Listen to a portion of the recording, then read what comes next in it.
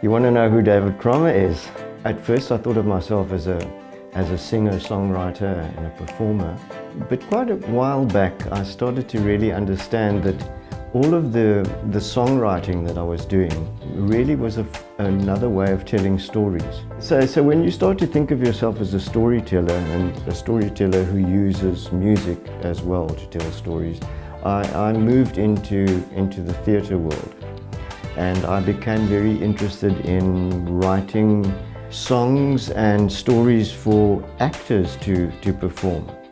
I was quite fascinated by the fact that I could only write a certain kind of song for myself.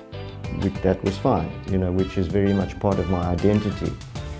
But I also wanted to explore writing for other voices, and so that led me into the theatre. So I could write for female voices, I could write for people that had a much bigger range than me.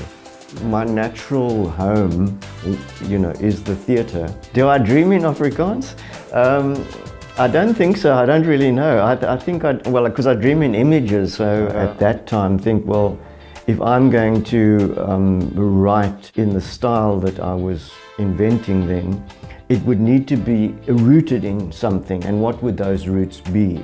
And the only connection I had was to Afrikaans, and that didn't seem too appealing at the time. But when I started looking at the folk songs, the old Afrikaans folk songs, reading the lyrics, I suddenly understood that these songs were not white songs, that they had been created on the farms. The songs were created at a time almost within the slavery period and shortly after that.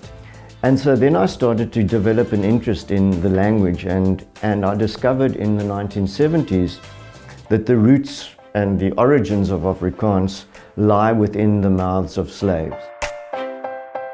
English is the language of my tongue, and Afrikaans is the language of my heart. So I grew up in an English-speaking home, but with lots of Afrikaans influence. My passion was in writing songs and poetry, which I thought of as my hobby.